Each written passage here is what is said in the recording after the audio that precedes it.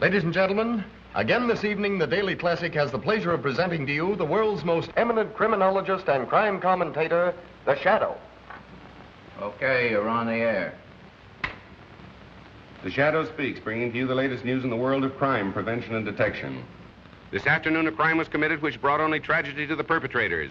3 young desperados held up a bank and escaped in their car. The police quickly picked up their trail. There was a running gunfight between bandits and police, which finally resulted in the 3 misguided young men plunging to their death. Once again is proved the truth of that old adage, crime does not pay. Well, friends, we have a distinguished visitor in our midst, but the news won't make the society page. Honest John is back in town. Honest John is one of the last of our old-time safecrackers. So if your strong box blows up with a loud bang, don't think it's the 4th of July. It may be old John celebrating his release from what he probably calls the big house or stir. Let us hope that the police commissioner, Weston, whom we hear never misses one of our broadcasts, will keep an eye on Honest John. Hi there, Commissioner. Memorandum to Detective Bureau. Check on Honest John. Yes, Commissioner. Ladies, here's a little incident which proves that silence is really golden. Last night, bandits entered George Ward's furniture store. Mrs. Ward was alone in the place. The good lady was so frightened she couldn't talk. At least, that's what the bandits... It's too bad something don't scare him so bad that he can't talk. There ought to be a law against guys like him shooting their mouth off within the city limits. But still, Mrs. Ward refused to say a word. At the point of a gun, they took from the cash register a $1 bill and 1 thin dime. The moment they'd gone, Mrs. Ward calmly removed a $100 bill from her mouth. Witnesses took the license number of the car, 3Y-41-37. I'll repeat that, 3Y-41-37. Did you make a note of that? Yes, sir, I did. Last night, young Michael Nolan took his pretty fiancée, Dorothy Walsh, for a drive along the scenic highway overlooking the city. With a bright lover's moon overhead, they stopped to enjoy the view and to romance. Today, police discovered their bodies in Nolan's car and are holding a transient named Miller for the murder. Well, you can't go in now, miss. The Shadow's on the air. Oh, but I'm Phoebe Lane. Sorry you couldn't get in there if you was Calamity Jane. But I'm working for the Shadow. Well, I'm the Shadow's shadow. Well, then just fade away, will you, please, lady? But I've got important news that must go on the air right away. I've got it all written down here. Look here.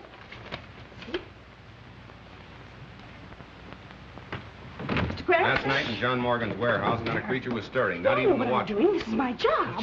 As robbers silently jimmied a window, they were greeted by cries of, "Get out, get out." They did.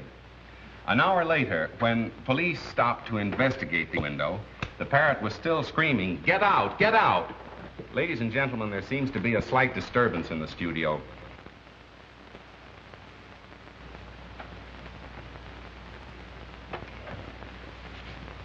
Ladies and gentlemen, a newsflash has just been handed to me. I can't guarantee its authenticity, but here it is. A big theater robbery is planned to take place downtown in half an hour. In fact, 9 o'clock.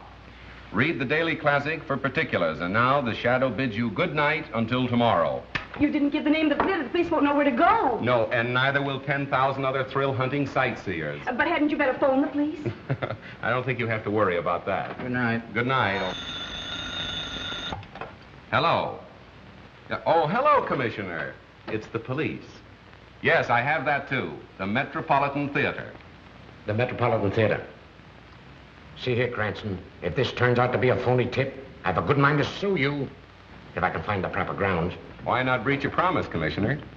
Listen. Radio broadcasting. Hook me up for an emergency order to all cars. General Law 6-2. All radio cars concentrate in Sector 8. General Order 6-2. All radio cars concentrate in Sector 8. Well, that's us again. Guess you'll have to get along without us, Frank. Well, I guess I can hold this down alone. Go on. Oh, by the way, Miss Lane, where did you get this tip? From a man. From a man? Well, who was it? Don't you know his name? No, but he had an honest face. Would you mind giving me some little hint about how you met this honest face? Well, there was an automobile accident. And suddenly I remembered I was a reporter for you. So I stopped and asked the people their names and addresses and things. And one man said, I can't give you my name and address, but I can give you a big story. And he did. That's what I'm afraid of. He said the Metropolitan Theater will be robbed. What time? Goodness, I forgot to ask him that. And you had me put that choice morsel on the air. Well, he was so sincere, and he had such an honest face. Well, you better spend more time awake. How did she get in? Well, I tried to stop her, but she scratched it. Well, sir, did you hear that pipe dream I just had on the air? Yeah, where did you get it? A man told her. Told who? Phoebe Lane, the girl you wished on me, the honor student of college journalism. Say, will you get her out of my hair and put her back on the household page where she belongs? Not a chance, Cranston. She says she's all fed up with recipes and household hints. She wants to be a real reporter. Oh, I see. Romance and adventure stuff, huh?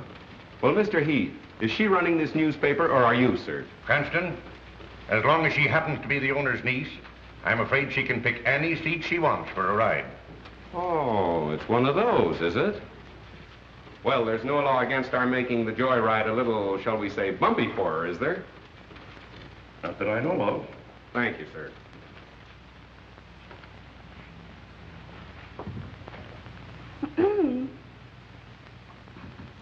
Ladies and gentlemen, this is Phoebe Lane, the real brains of the shadow who thinks he knows all about crime. But the real crime of the age is the way he makes you think he's so smart, when it's really me that does the work all the time.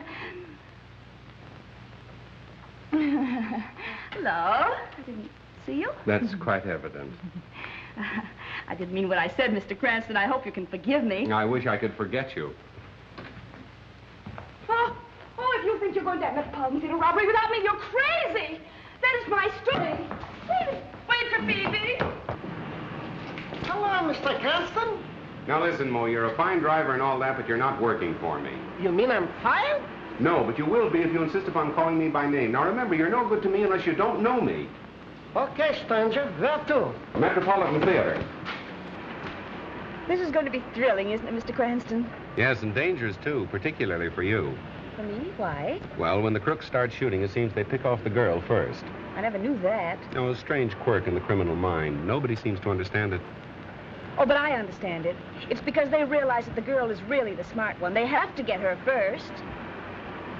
Miss Lane, why didn't you stick to the baby and biscuit end of the newspaper business instead of hurling yourself into the jaws of death?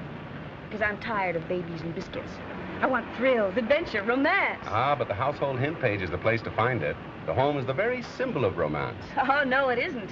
The nearest I ever came to it was when a cross-eyed washing machine salesman tried to kiss me in a model kitchen. Young lady, you're impossible. Not if the right man comes along.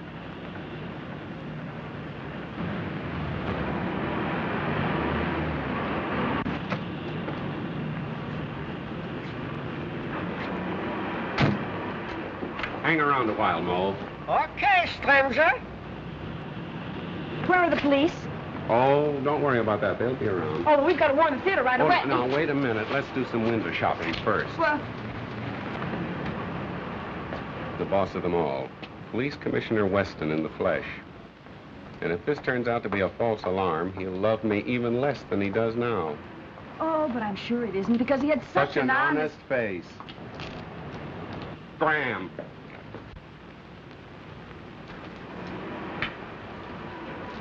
Hello, Commissioner. Say, what kind of a song and dance is this? I hope you realize my whole department has been shifted just to take care of this tip-off. Maybe you'd rather have the theater robbed than let them chalk up another black mark against your record. Now, see here. We got crime down to the lowest level it's been in years. But the way you advertise it, people will think a crime wave is on. You might have twice as much to deal with if I didn't advertise the crime doesn't pay. I'm helping you. Well, I'd like to try running the department without your help, just as an experiment. It's 9 o'clock. Well, well, well. How time flies.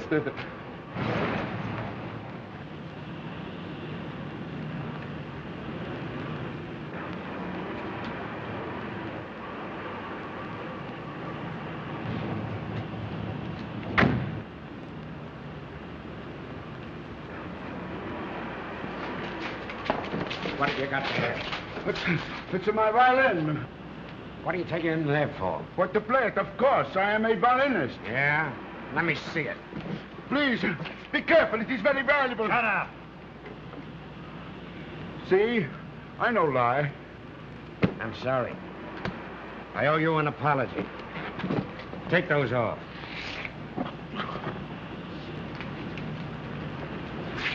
I ought to send you to jail for life for bringing me out on such a wild goose chase. I didn't invite you. You crashed the party. Mr. Cranston, I consider you public nuisance number 1. Good. I like to be first in everything, Mr. Weston. I got to phone the paper. Hello, Heath. Cranston speaking. That robbery tip was just a gag to get the radio cars off their regular runs. Yes, I got a hunch something big is going to break elsewhere. Better hold page 1 in my column for remake. Oh, and have Burke stand by. Yeah, so long.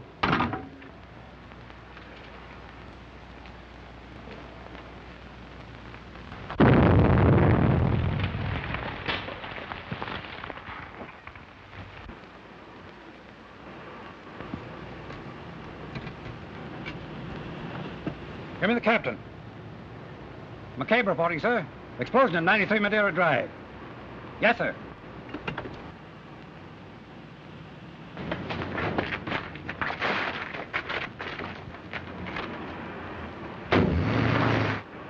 First you tell me to get all my cars down here to stop a robbery. Then you get me to rush them all back before there is a robbery. What kind of a merry-go-robbery is this anyway? I know, but then there's... Calling all cars from District 9. Calling all cars from District 9. Explosion reported at 9-3 Madeira Drive. Explosion reported at 9-3 Madeira Drive. That is all. Oh, Mr. Cranston! Wait for Phoebe! Oh, taxi!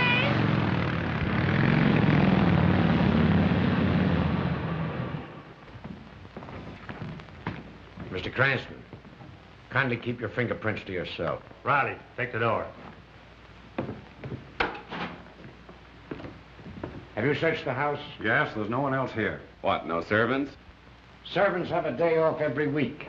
Or haven't you heard? Well, in a house of this size, there's always someone on duty. Well, I want any information from you, I'll ask for it. That's fine. I've got to phone the paper anyway. Frank, is there a phone still working? In there. Thanks.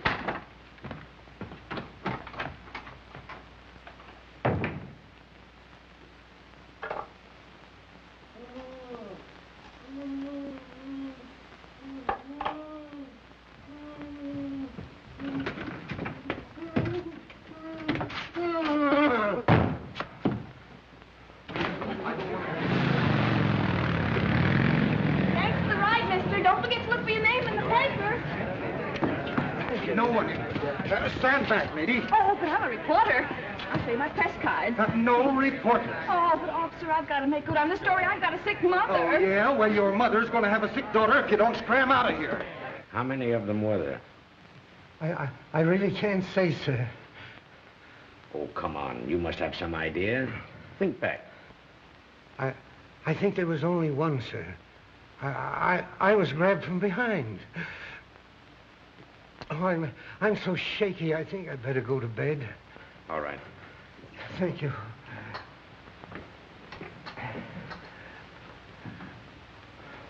Stay with him, Tom. We're wasting time here. Get your men out and bring in the man who did this job.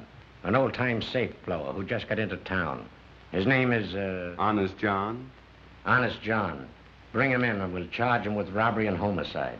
The motive of the crime wasn't robbery. How can you look at that safe and say the motive wasn't robbery? Don't you know that man's watch and wallet are gone? If it wasn't robbery, what was it? Murder. If it was robbery, they'd have taken the bonds, wouldn't they? Marvelous powers of observation. Why do you use the word they, Mr. Cranston? Because one man couldn't have done all this between the departure of the radio car and the time of the explosion. As I recall, you gave the impression Honest John was a very fast workman. Right. And much too efficient to be guilty of a botched-up job like that. That blast wasn't set to blow a safe. It was calculated to kill whoever opened it. I say you're wrong. That's great. I'll see that your opinion is given its proper unimportance in my column tomorrow. There won't be any shadow column tomorrow. Oh, no? No, and for a long time to come. Inspector, kindly file this gentleman in one of our steel cabinets. Somewhere out in the stick. On what charge, Commissioner? Material witness. Thanks for being the first man on the scene of the crime. You certainly use your brain, Mr. Cranston. I wish I could say the same for you, sir. Oh, never mind those things. I don't go in for flashy jewelry.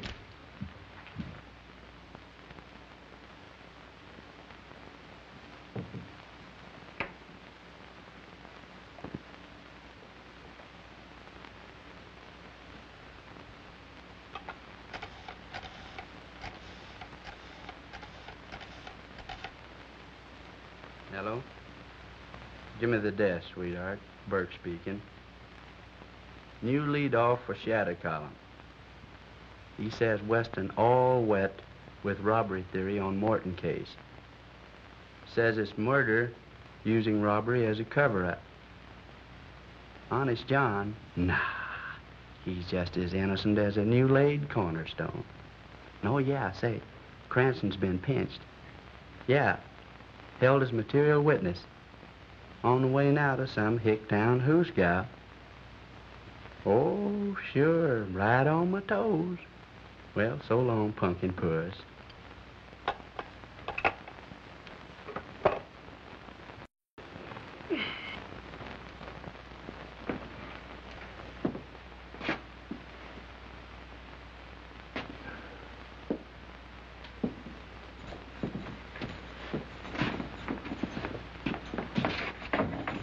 Take it easy, boys. I only want one of you for traffic court. You. Say, officer, I'm sure the judge wants to see me first. Go on back and sit down. I know who to let out and who not to. But I've got to get a message to my folks. Now, if you help me out, I'll take care of you. Take care of me? I'm taking care of you. Come on, get out of here.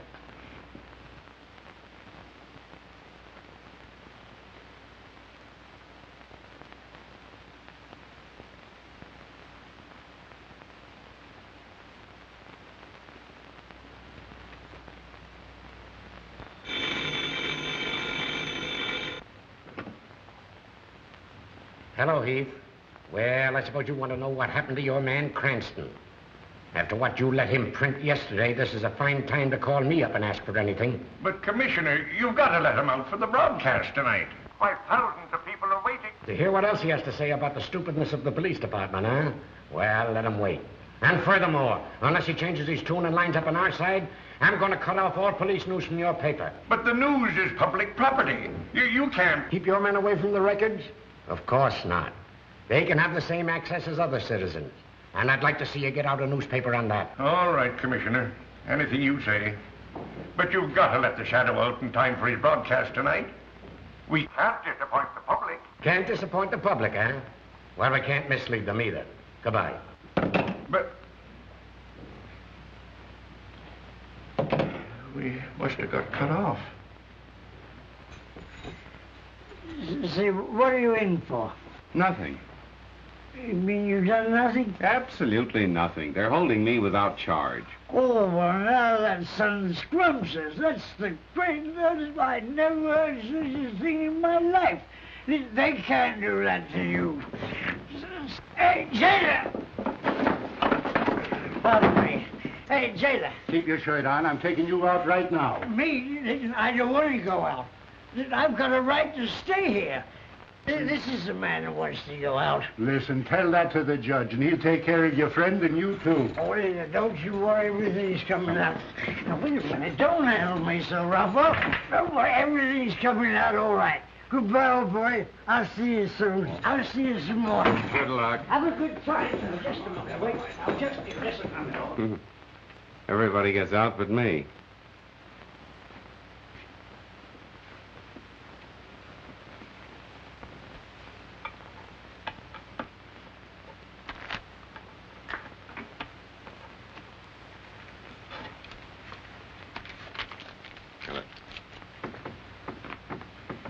When you get out, make a phone call for me, will you? Sure, fella. I'll give you the number of the paper I'm working on. You call them. Come on, you. Yes, sir. I don't mean you, I mean you. Me? Yes, you. Yeah, your girlfriend's here with a habeas corpus, and that lets you out. Good luck, pal.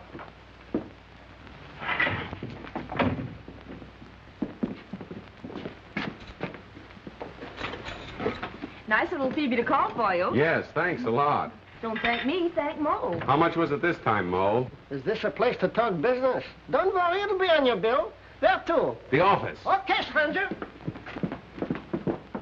Cranston. Well, he must be here. Well, he goes on the air in a few minutes. Well, where is he? You looking for me, sir? With millions of people about to tune in on your broadcast in a few minutes, I should worry where you are. You don't think I'd miss an opportunity to pay my respects to Commissioner Weston, do you? Now, look here, Cranston. You've got to lay off, Weston. I see. He's been sticking a knife in me with one hand and patting himself in the back with the other, and you fell for it. You're smart enough to report crime without deliberately antagonizing the entire police department. Well, I try to take care of myself.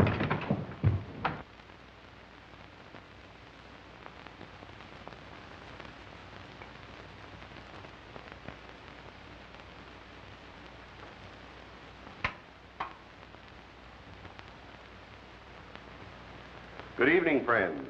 Yes, it's your old shadow man, and after languishing in one of Commissioner Weston's small-town jugs, the shadow is just a shadow of his former self. Now we'll get down to the Gerald Morton case and the reported difference of opinion between the shadow and his other shadow, Police Commissioner Weston. Friends, I am now of the opinion that our efficient police department, under the able guidance of the Commissioner,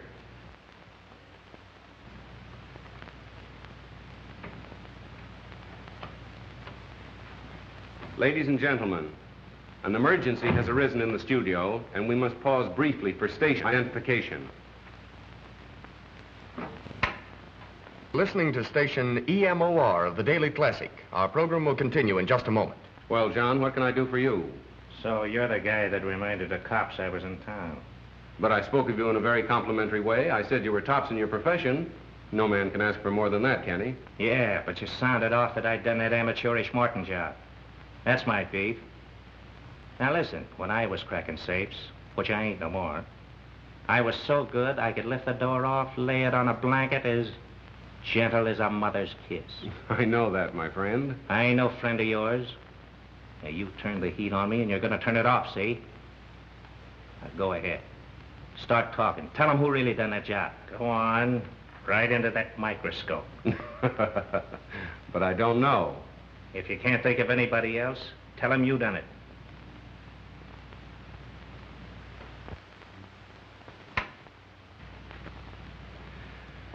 My friends, now that I have the situation in the studio absolutely under control, we can resume our discussion of the Morton murder mystery.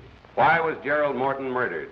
He is said to have been a good man, a charitable and benevolent man, a man without enemies. But although Mr. Morton's character seemed almost too good to be true, other men, supposedly paragons of virtue, have met violent ends, and investigation has developed some extremely unsavory facts.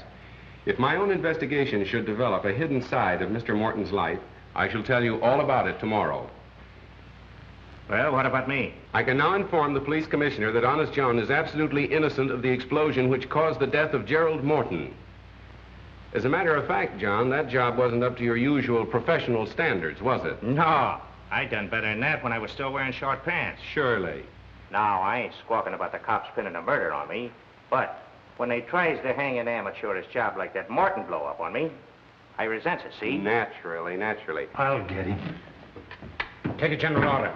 Effective immediately. There you are, ladies and gentlemen. You've just had the pleasure of hearing Honest John in person. You mean I was on the air? You were, John, and thank you.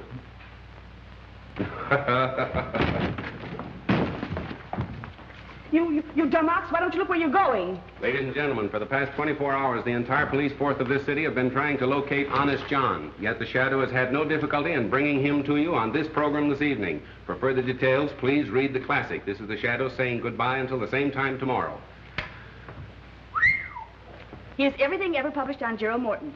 Now, let's get busy. No, well, let's not. Well, what are you going to do? I don't know. You mean you don't know? That's right. The Shadow doesn't know. Have one? I tried it once and it made me dizzy. Oh, so that's what caused it. Good night. Good night. This case is getting to be a bore. Why don't you hurry and make something happen? Miss Lane, when lightning is about to strike, one doesn't try to hurry it. Well, nice going, Cranston. You fixed things up just dandy. Now Weston is shut down on all police news, all fire news, and all hospital news. From now on, it's no news for us. Splendid. No news is good news, they say. And that Honest John gag. What is the idea of staging that stunt with a dumb stooge? Mr. Heath, that was no stooge. That was Honest John himself with a gun at my head. You mean the man that just went out? Miss Lane wants excitement, but doesn't know it when she bumps into it. I don't care if this does make me dizzy.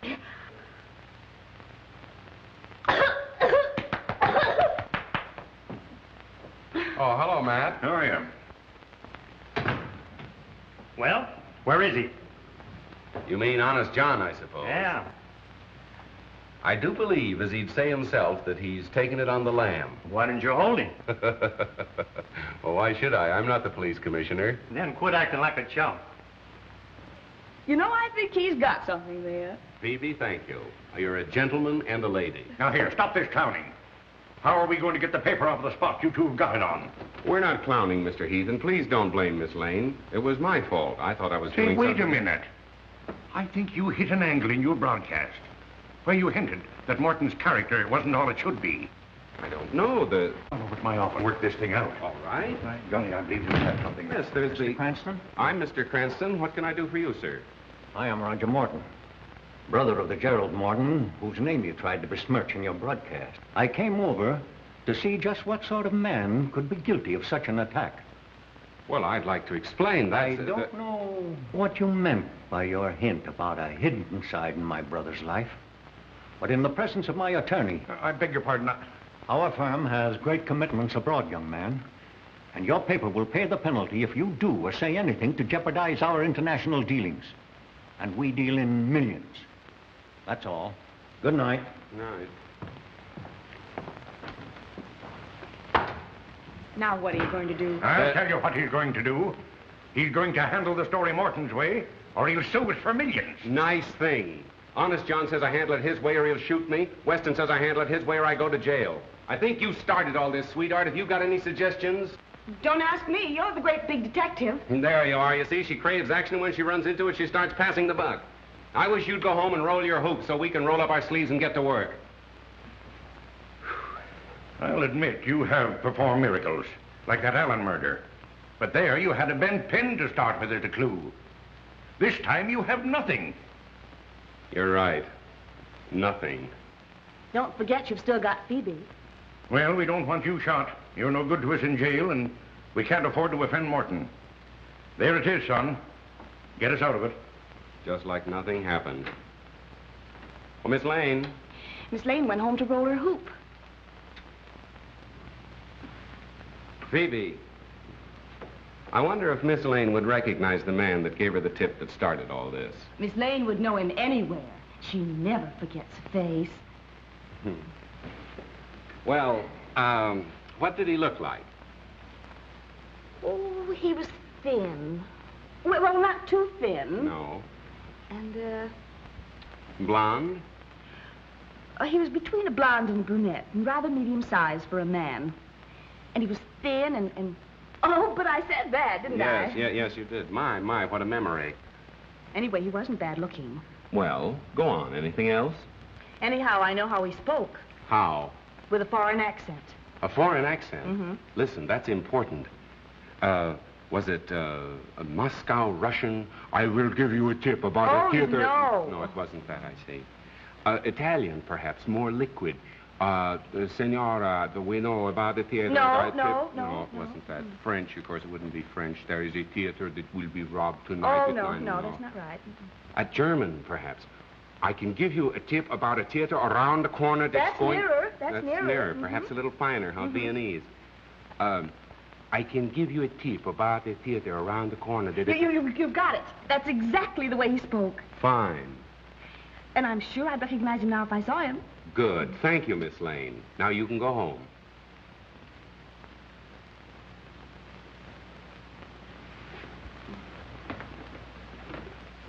Oh, wait a minute. Let me finish before you go away mad. Go home, put on your nicest dinner dress, and I shall call for you between 9:30 and 10 o'clock. You mean I'm going to be wined and dined for remembering his accent? No, sweetheart. The idea is to find the man. I don't get it. When you want to find an American, you go where he works. When you want to find a foreigner, you go where he dines. My, but you're clever. Let me see now. Should I wear black or blue, or You'll should I wear black and blue if you don't hurry. Scram, sister.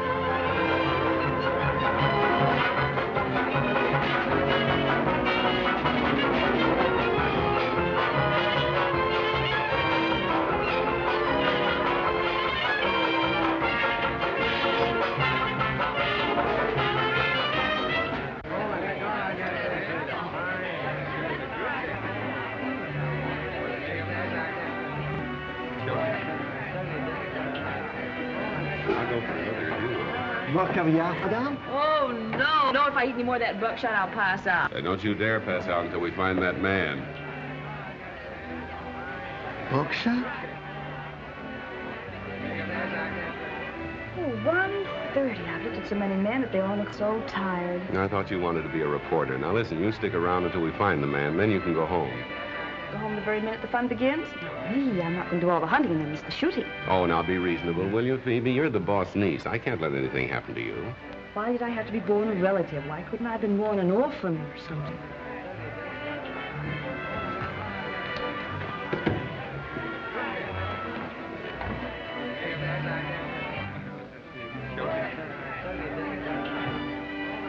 What? There he is. I thought you said he was good looking.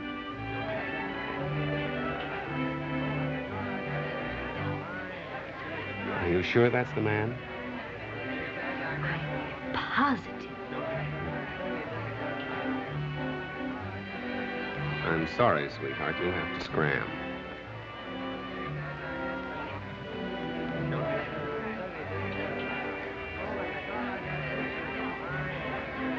Oh, hello. Oh, I am sorry. I have made a mistake. You are not my old friend, Captain Litzman, as I thought. My mistake was a natural one. You know, I have not seen Litzman since we flew together in the war. I see you are an ace also. May I know the name? Mine is Stolsky, Baron Stolsky. I'm called Flotow, and this is my friend Starkov. How do you do? I was told when I arrived in America recently that I could meet and make friends with many people of my own class. I am glad that is so. Waiter, gentlemen, what will we drink?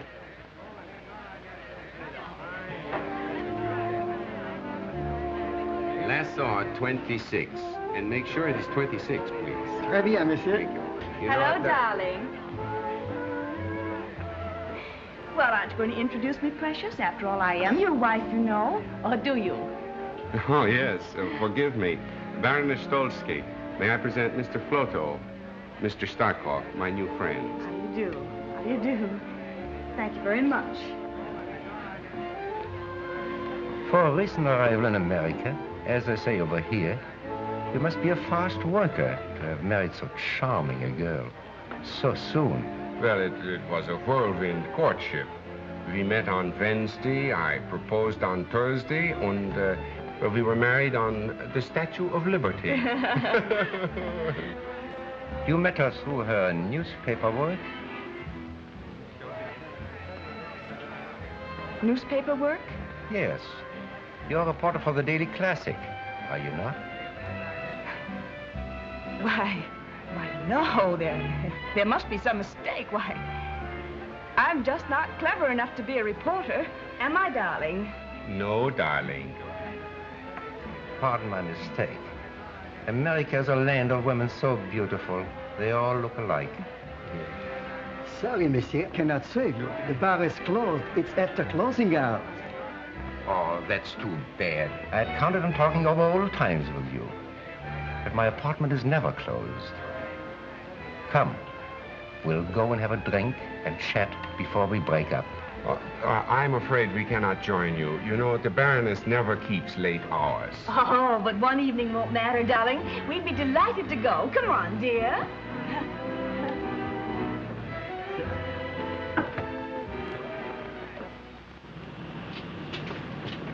Taxi? Midtown Apartments. Oh, no. You see, it is a raining night. I'm sorry, and it's so late. I must take my wife home, I'm sure. But the Midtown Apartments are not far from here. Yes, darling, and I'd love to have another drink. Oh, easy. You see, my wife gets these attacks, you know, when it's late and raining. I must take her home, but we will see you tomorrow for luncheon. At the Hofbrau at 1. Luncheon, 1 o'clock punctually. Good. Yes. Well, 12 Dutton Street. okay, Spudger. Good night, gentlemen. Good night. Good night. You ought to let this coffee write your column. It's strong enough. Good strong coffee for a strong, silent man. How's this? The Shadow says that his statements over the air yesterday regarding the character of Mr. Gerald Morton were unjustified, and those statements are hereby withdrawn with due apologies to Mr. Morton's family. Yeah, but you'll have to apologize to Commissioner Weston. Let's not go overboard in our enthusiasm for whitewashing ourselves. But you've got to square the paper with Weston. Tell how it happened. Describe the scene. You with the mic and Honest John with the gun. I was afraid you'd be expecting that, so I wrote it last night. But I don't like it. My apologies to Commissioner Weston. Perhaps he's right in his belief that Honest John is the... My statement on the air that the man was innocent was made while John himself was holding a gun at my head. And I hope that the Commissioner, with his usual fair-mindedness, will restore the classic favor. Great. Now Morton can't sue us. And the Commissioner will have to restore our news. Oh, I spend years building up a reputation as a crime expert, then have to expose myself as a stuffed shirt that gets kicked around by the police department. Well, look here, son. If you're so keen about that reputation of yours, why don't you solve this case?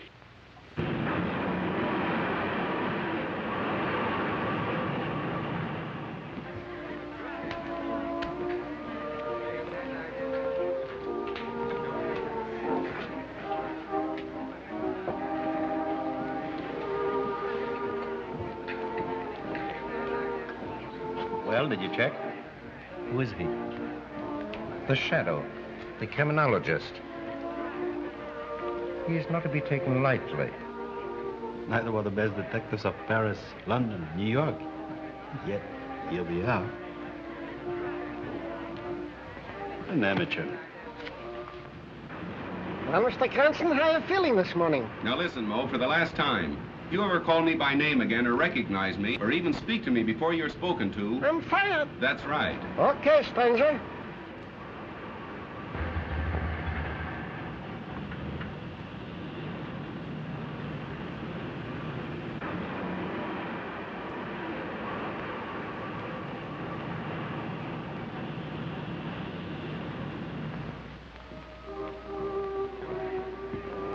I wonder where our friend Mr. Cranston is. There's something wrong, Starkov. There's something wrong with your nerves, my friend. We are not going to leave here with our work half finished. Yes, yes. I know how much there's at stake. That's why I'm so uneasy.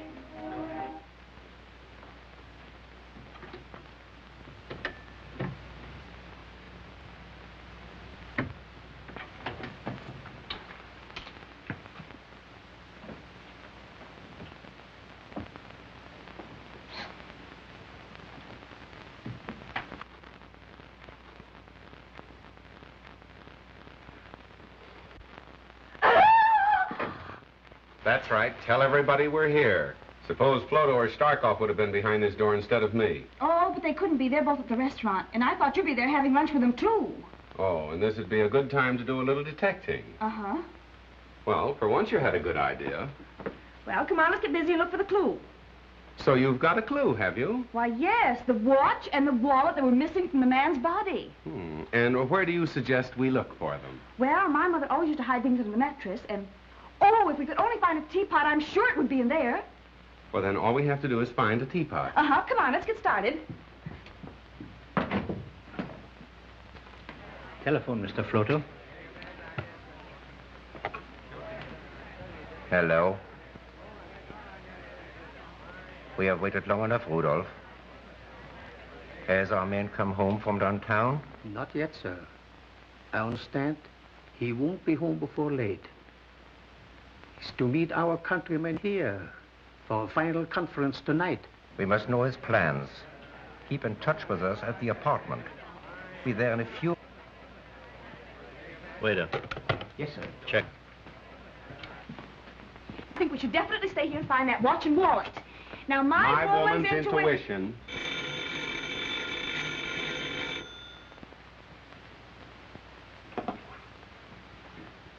Hello? This is Flotow.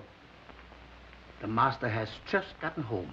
Early in the afternoon will occur an opportunity when he's gone. Shh, no more. Someone is coming. I call you back.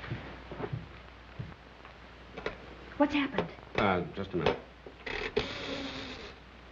Operator, can you trace that last call to this number, please? But it's important. Oh, I see. Thank you. Are they going to trace the call? Oh, they can't trace a call on a dial phone. What are we going to do now? Well, wait till he calls back. Till who calls back? The fellow I just talked with.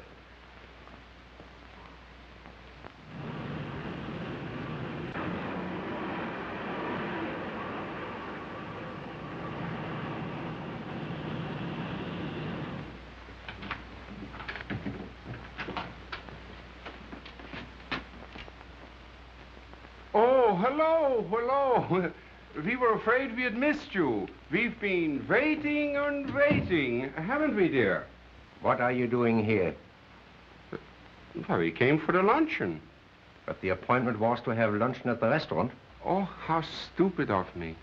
You know, I'm afraid last night when we made the appointment, my mind wasn't on it. You know, my wife had that attack. I trust she's better now. No, I'm afraid she's even worse. Aren't you, dear? Make her comfortable. We soon have lunch. Oh.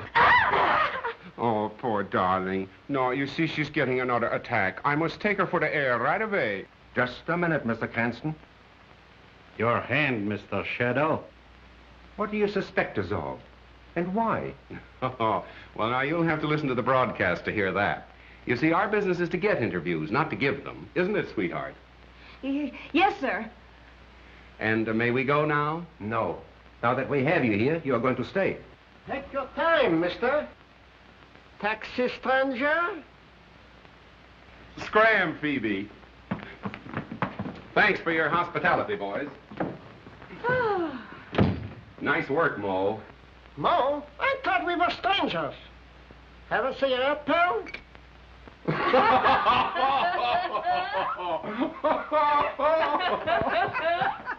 The police. What makes you think so? Because he prefers to work alone. Hello. What's that? That wasn't I. We were not at home then. That was Cranston. Repeat what you told him. It's Rudolph. He told Cranston his master would be at home this afternoon, and that an opportunity might occur to strike. That's indefinite. But incriminating. You must act at once, today. Tomorrow may be too late. Naturally, my woman's intuition told me that we should get out of there, but I was afraid to tell you because I thought you'd laugh at me. Well, thank goodness it's all over. There's nothing to worry about now. You take your woman's intuition and go to luncheon. Oh, trying to get rid of me. Well, I'm not going to go. I'm not going to miss any more fun. Well, I've got some work to do. Now, you run along, please. All right. It's a good girl.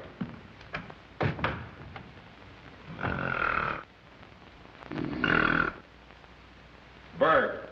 Bert! Bert! Bert! Come on, get up and get going. Where to? Go to the Midtown Apartments, stake out, watch for two foreigners in a closed car. Phone me as soon as they leave. Okay. And hurry for a change. Okay, Chief. Hello? Oh, yes, Mr. Heath. No, still as much in the dark as ever. Well, those fellas are rather clever. As a matter of fact, they're planning another deal right now. Well, if I knew that, I wouldn't be hanging around here Pardon me. Come in. Oh, hello, Barrows. Sit down. Be right with you. Yes, Heath. No, thanks. I don't need you. What I need is a clairvoyant. Right. So long. I have that Morton information for you. Good. I understand that Gerald Morton's firm was interested in some very big international deals. Was that right? Yes, they still are. I made these notations for you. Their recent underwritings include 10 million Argentine forwards, 28 million Danish refunding 2.5s. And I understand they'll soon issue several new European debentures. Well, what about them? That might be a good investment for me. Certainly. However, these new bonds that Morton & Morton are about to offer seem to me to be highly speculative.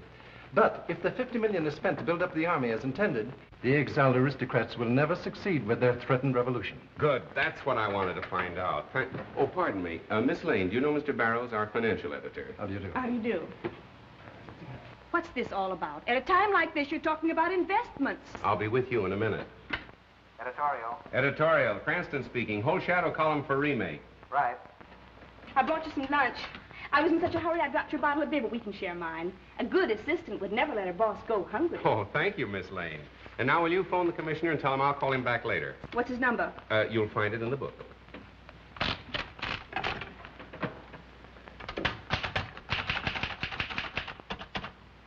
L-A-6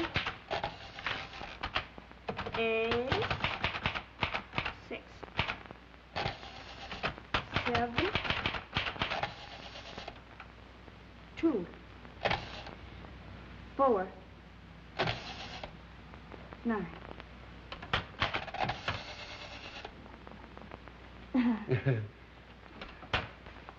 There you are, Commissioner. First edition on the streets now, with a full explanation and apology by the shadow. The apology could have been stronger. I hope this paves the way for renewing friendly relations. I'm no enemy of the shadow. I always give him credit for being somewhat clever, but he should remember he's only an amateur. After all, we're professionals. That's right, Commissioner. And I hope that you'll restore the Daily Classic to good standing with the department right away. Of course I will. Take a general order. Cigar, Commissioner? No, thanks. Wait till you get a load of this, Phoebe. The Morton case will break wide open tonight, and it'll be a big surprise to the police. Pardon me.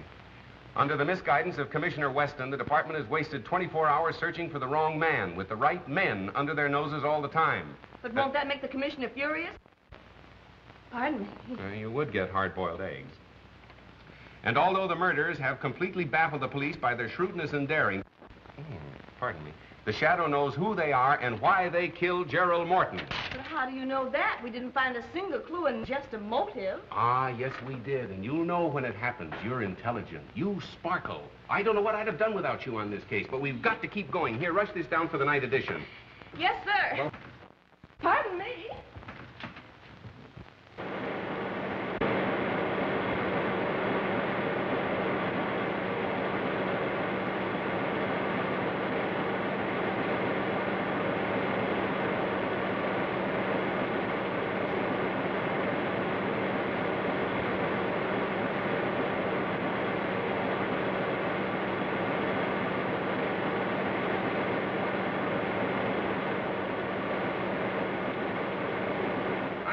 You not to fight Weston. You've ruined the paper with your grandstanding. Even if you have added 100,000 new readers to our circulation. Maybe you're right. Maybe I did pull a boner. I did it to keep the confidence of our readers, to prove that we've tried to expose stupidity wherever it exists.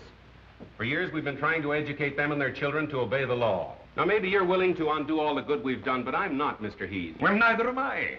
But I've got the paper to think of. Suppose you're wrong in this case. Why, they'll laugh you out of town. What if you don't solve this murder this afternoon?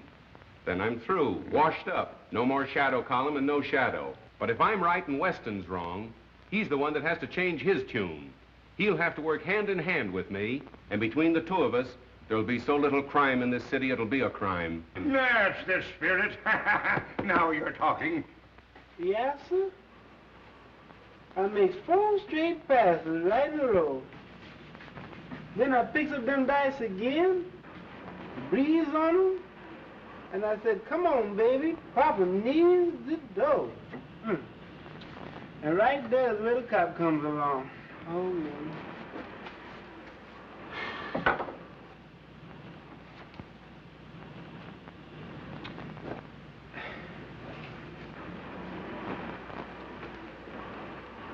Well, how's that, boss?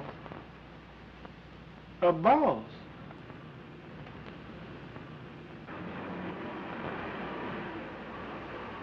Shine 'em again, will you, boy? Again? I done shot him 3 times.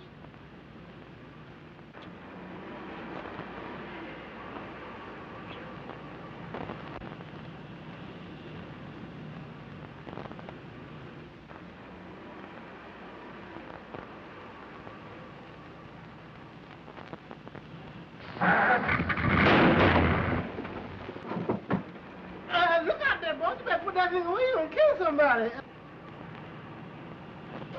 A boss must shine money. We'll have the usual introduction, and then naturally work out the theme that crime doesn't pay. Answer that, will you please, Miss Lane? Hello? Yes, this is Mr. Cranston's office. Who shall I say wishes to speak to him? I can't hear you. Oh, I'm so sorry. It sounded just like you were yawning. Oh, I know who that is. I'll take it, thanks. Hello, Burke. Yes, what's up? Bag and baggage, huh? Which way did they go, west? Never mind how I knew. Yeah, so long. I've got to run. Now, if you want to help me, you'll stay here and finish those notes. Well, you're just trying to get rid of me. No, not at all, really. If whether or not I go on the air tonight as advertised depends absolutely upon you. Now, you wouldn't let me down, would you, pal? You bet I won't, pal. All right, so long. Hello, Thunder. Hello, 896 Clover Road, and hurry. Okay, Mr. Cranston. Mo, you're fired. I've warned you a dozen times. Yeah, and I warned you once. Get in. You two, on the first break you make, you're driving a dead passenger. I know I did you wrong, John, but I'll square it later. I'm in a hurry now. Let's talk it over some other time. There ain't gonna be any other time for you, buddy. You can't laugh this off. My apologies to Commissioner Weston. I'm now convinced that he's right in his belief that Honest John is the killer. Oh, that's only the first edition. I had to red apple the commissioner. Wait till you read the final edition. This is the final edition for you, buddy. Just a minute. Another move like that, and I'm gonna let you have it right here. I was only reaching for a cigarette. You got a cigarette, driver? I got you covered now, pal. Well, suppose you left the pen, and you want to go straight. You come to town looking for an honest job. What do you get? A bum murder rap hung on you. You really want to go straight, John? On my word of honor. Have a cigarette. Well, now go ahead and plug me. Anybody dumb enough to fall for that one's got it coming.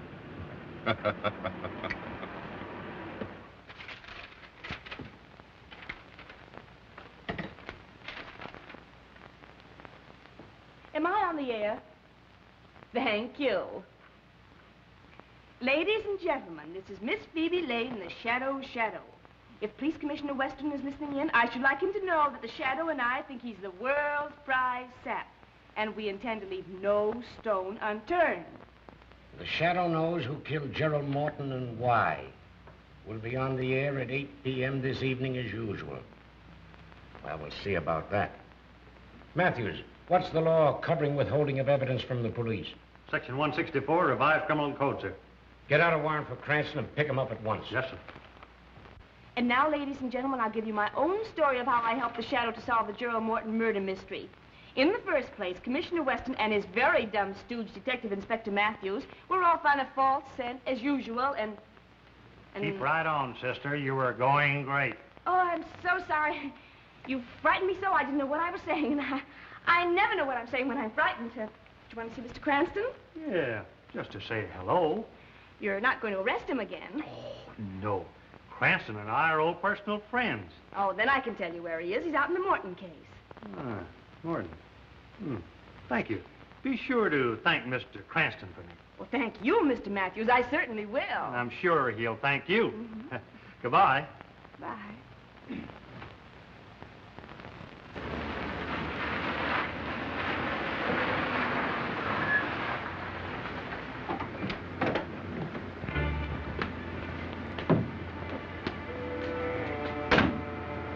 Remember your instructions, Stefan.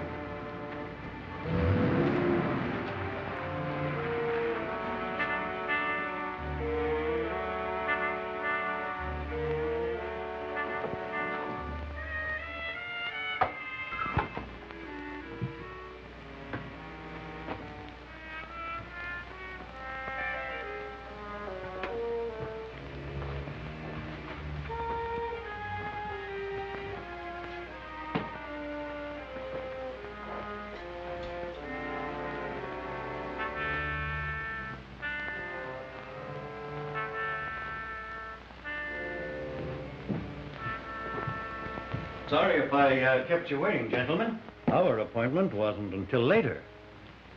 We are not the men you are expecting, but we are here regarding the same matter. Won't you sit down?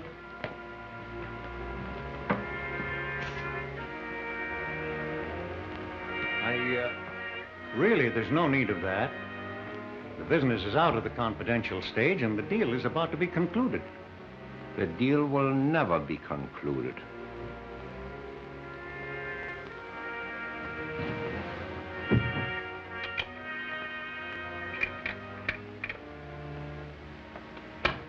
You will kindly take out all negotiable bonds and securities and any large amount of money.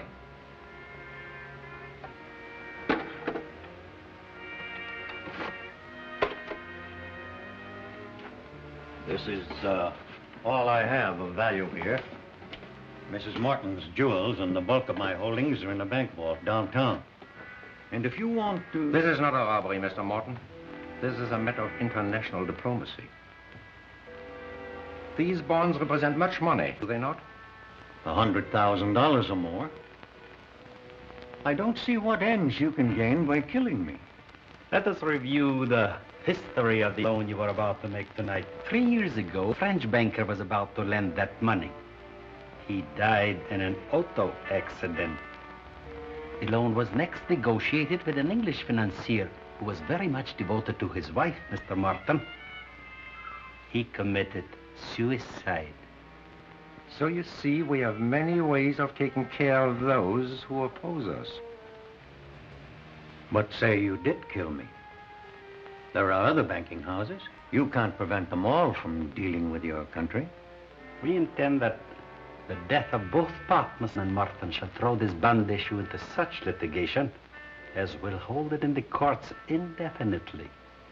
Unfortunately, you were not with your brother at the time of the accident we planned for both of you.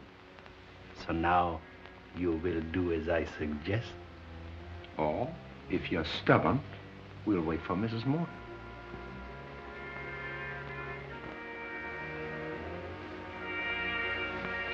What do you want me to write? The death of your brother will make necessary that you account to his estate for your interest in the firm, will it not? Of course. Good. We take these. Your accounts are 100,000 short. You are faced with exposure as a faithless partner, as a thief of your brother's money. You understand? Now you know what to write, Mr. Morton.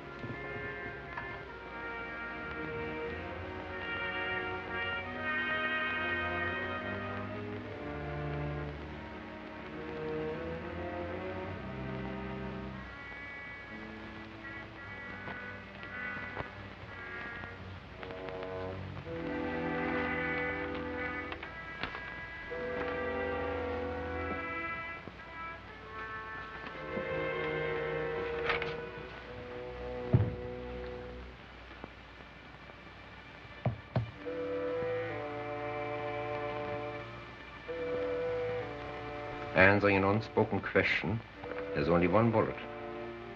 But there are two of us.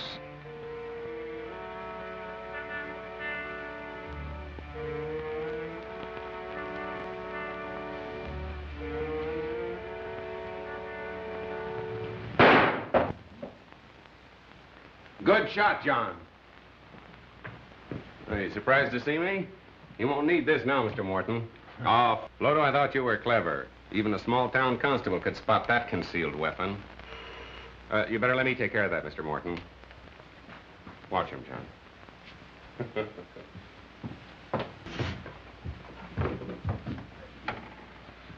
Oh, hello, Matt. Hello. How did you get here? Weston sent me out to pick you up. You're under arrest. What, again? What's the charge this time? Withholding evidence in the Morton case. As usual, the commissioner's late.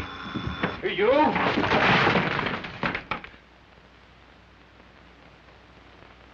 If it's my last act on earth, I'll put you in jail for life. Okay, you're on the air. The Shadow speaks, announcing that the Morton case has at last been solved and the murderers are now in the custody of our able police. This has been one of the most baffling cases in the Shadow's experience, a case without a clue. Murderers too clever to be caught by ordinary methods, and had it not been for the able cooperation of the police department, the case would still be unsolved. I have already handed Commissioner Weston a bouquet today. But now I wish to do so publicly, and to compliment him for his shrewdness in causing the killer to think he and his men were following a false clue. As a result, the murderer and his accomplices were later taken in the act of attempting the life of Mr. Roger Morton. For the complete story, read the Daily Classic. And now, my friends, I'm going to ask Miss Lane, the lovely young lady who assisted in the solution of this crime, to tell her own story. Ladies and gentlemen, I give you Miss Phoebe Lane.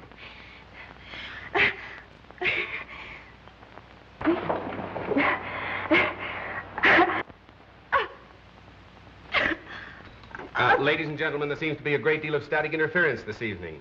And anyway, we thank Miss Lane for her very vivid description. The Shadow speaks. Ladies and gentlemen, crime does not pay. The Shadow bids you good night till our next broadcast.